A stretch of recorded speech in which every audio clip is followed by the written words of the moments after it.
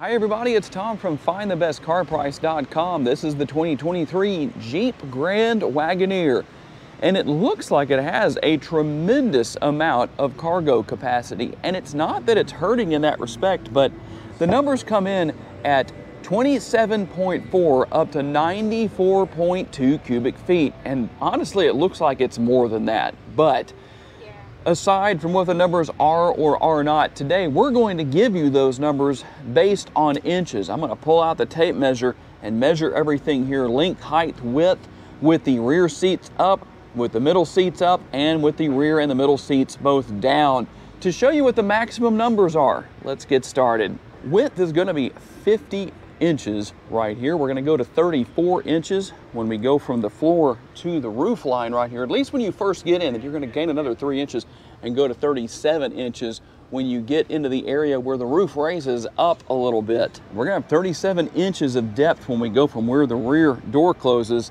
to the back seats right here with that in its upright position. And then we're going to have 68 inches when we measure from where the rear door closes to the top of the seat when it's folded down. If you measure all the way to that middle row seat, that's going to be 74 inches. And last but not least, when we lower those middle row seats, we're going to go from 100 inches from where the rear door closes to the top of the seat right there.